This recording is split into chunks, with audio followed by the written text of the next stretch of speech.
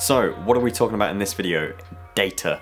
Data is precious, it's valuable, but it can also be incredibly messy. In this particular video, I'm going to run through a new storage setup that I've been working with over the past few weeks and testing out, and that is using a Synology, which is a NAS, a network attached storage. I want to share some of my insights into how I set it up, the benefits to how you can improve your storage. Because let's face it, we are always running out of storage space. The files that are coming out of these 4K cameras, everything is just huge these days, and it's only going to get bigger. In the next couple of years, we're probably going to be laughing at the amount of capacity we're using right now. It's good to be as organized and efficient as possible from the very start, because as you scale and get bigger, future self will be saying, thanks past self, that was amazing, glad you did that. So I've had it set up for the past few weeks from just before we moved back to London, so I've got some clips in here of when I was using it at a temporary desk, and I've got some insights and some thoughts to share on this that hopefully will be interesting and inspire your own storage organization. Now, if that doesn't sound like a fun weekend,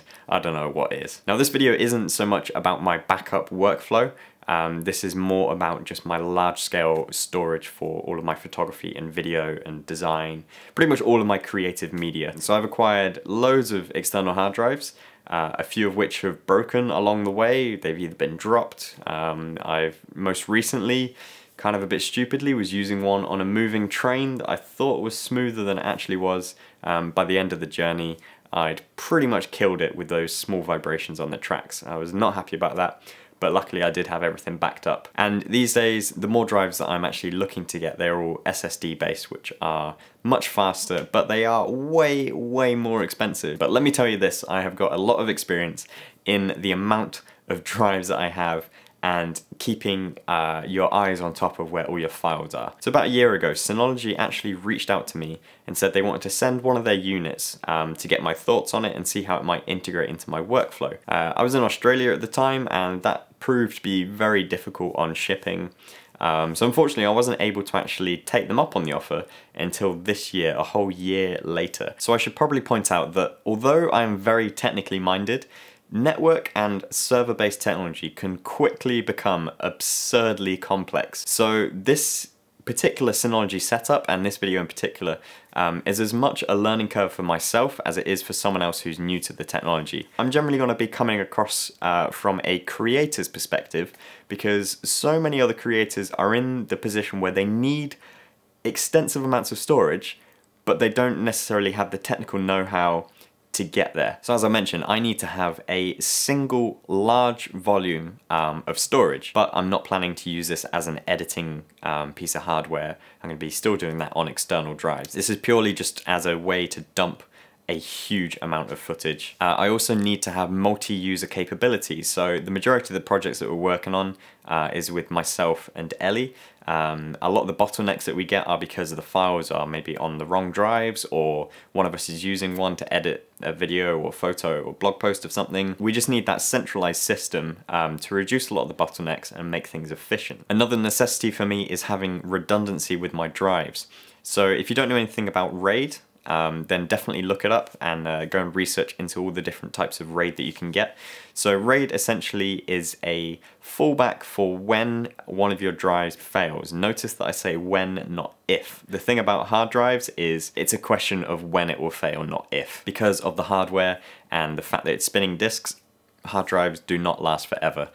So having a redundancy is not a backup. Let me be clear about that. It's just a bit more of a fail-safe if one of your drives happens to fail or die. I also need my unit to be scalable for the future, so as I expand and get more footage and more content, I definitely need to have this unit expand for my needs. And my final key specification that I need is I need great OS level integration. So I want to be able to integrate with this setup the same way that I would with a drive plugged directly into the computer. So the unit that Synology sent out to me is the DiskStation 1817 Plus. Now this is an 8-bay unit, so you can put in 8 different drives into there and it compounds them all together into either one volume or as many volumes as you'd like to create. Now they've also teamed up with Seagate and they have hooked me up with some drives, and I am super grateful for this. So they actually sent out 5 individual 12 terabyte IronWolf Pro drives. Now the Seagate IronWolf Pro drives are specific for NAS devices, so they are designed for 24/7 access and they are designed to be stacked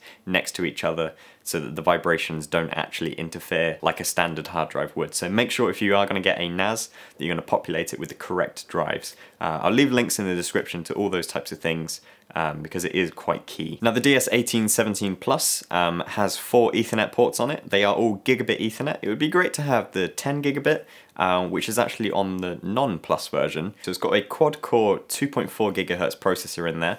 There's 8 gigabytes of memory, and then along the back you've also got some USB 3 ports, and I think there's one USB 3 port on the front as well, just so that you can connect external devices or external drives, for example, and you can set up some other things and have automation between multiple drives as well as the NAS unit as well. So this is an 8-bay unit, but there are multiple other versions as well. You can go from 2 bays, there may even be a single bay option, all the way up to rack-mounted server solutions. So setting up the Synology is super easy. I actually thought it was going to be a little bit more involved than it was. So when you pop out the little drive trays, everything just kind of all clicks off and you put in your hard disk.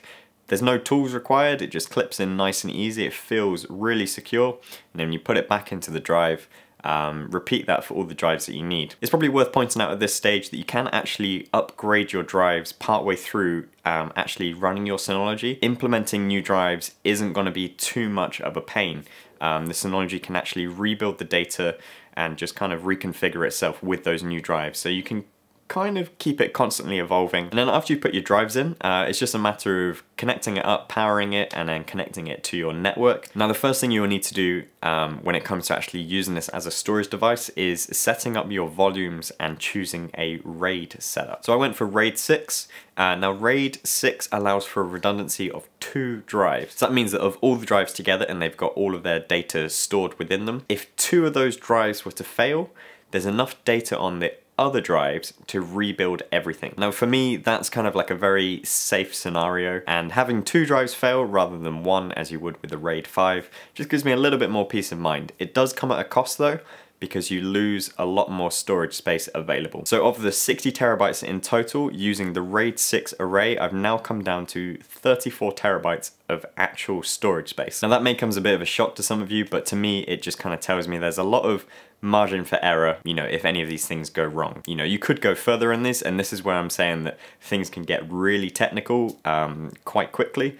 So I'm just going to speak from the experience I've got, but I should also remind you that RAID is not a backup. It is a redundancy. So it's if something fails, then the other drives can build each other up. It's not if you lose your data, it's not if you accidentally delete it, it is not a backup. So in a perfect scenario, we would actually have another Synology to back up your existing Synology. How crazy is that? So after you've chosen your volume and your names and you've got your user accounts and logins and everything, it's then a case of just letting the Synology verify the drives and verify the capacity. Now this did take quite a bit of time. It was extremely easy to do. I want to say it took around 20 hours or so.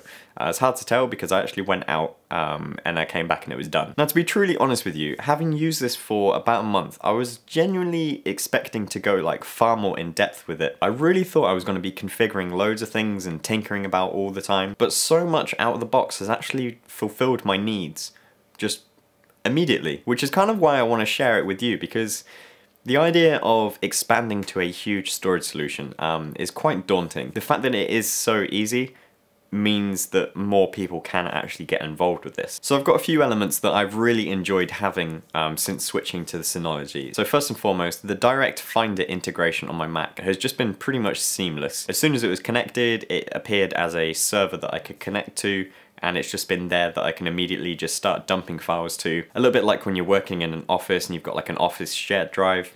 It's almost identical to that, although it's actually a lot faster than the environments I've worked in before. So by having this set up, it's reduced huge bottlenecks between Ellie and myself with transferring files, getting the latest version and staying up to date with things.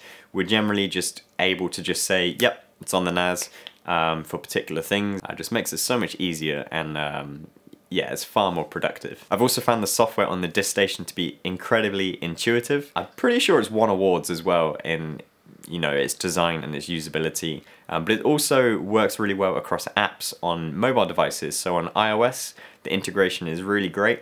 In iOS 11, you can use it with the Files app, and you can just browse everything just nice and contained. It's really great, but you've also got the added ability to install apps onto your Synology. So if you want to run things like a Plex server, you want to synchronize it with Amazon Glacier, so you can have like off-site backups and other things. You want to synchronize it with your Google Drive, Dropbox. You want to run complete business software on how you synchronize with your contacts and user groups and other things. It's really, really fully featured. And as I mentioned, I've generally been using it very much out of the box. So some things that I will be looking into will be some of those off-site backups. One app that I've been having running on my Mac pretty much throughout the whole time I've had it set up is the CloudStation app. So this just synchronizes files in the background, and you can just set up designated files that you want to keep synchronized. So I have things like my design files, some of my most recent projects that I'm working on. They just synchronize locally from my Mac to the Synology, so that when I'm out and about I can just use it locally and it's fine. And then as soon as I come home or as soon as I connect to the internet, it can then synchronize back to the Synology. Some other additional things that I've set up that I found really useful. So I can use this as my time machine backup, but I can also set up synchronization rules for when external hard drives are plugged in. So for example, plug in a USB drive and it just immediately starts offloading or importing data either way. So you can set up rules for how that works. So something I've been experimenting with is having a time machine backup on the Synology, and then having a particular USB drive, when plugged in, immediately get that copy off of the time machine backup. So I've effectively got 2 time machine backups just by plugging it in. A lot more backed up than if it was just on the one time machine backup, for example. Now I have also tried experimenting using the Synology as my Lightroom library. So having all of my referenced files on the Synology rather than on my Mac or on an external hard drive plugged in. It works. It's not the best solution. It does slow down your library a bit, and exporting out those images just takes a little bit longer because it's not reading directly from your computer. It's there as an option, but I probably wouldn't recommend it. And the way that I'm currently using it is still with my Lightroom on an external drive, and then having that external drive synchronized with the Synology. So where do I see the future going with this Synology? This needs to be a scalable solution, and the Synology definitely is. So you can either get expansion units with 5 bays, and you can connect 2 to this, so that would convert my 8 bays into 18, hence the name DS18, 17, just because it's the 2017 model. You could potentially get another Synology unit and you can have the devices mirror each other, or they could be an expansion to each other via the disk station software, or you could maybe go to larger server-based, more rack-mounted storage options. There's all sorts of different things that could go along with this, but I think my 34 terabytes is going to do me well for at least a good 6 months to a year, and then I've also got the other 3 bays that I can expand it, which would probably push me to about 50 terabytes or so. But yeah, generally speaking, I'm really happy with how it's set up. I'm super stoked how easy it's been to set up and get running. So I hope this has been an inspiring insight into how you can expand your storage options. Leave a comment down below if you've got any suggestions or questions about this, and make sure to follow me on Twitter and Instagram. I'll be posting you know, various different talking points about this in the future, I'm sure. Thanks for watching, and I will catch you again in a future video very soon. Alright, see you later, bye bye.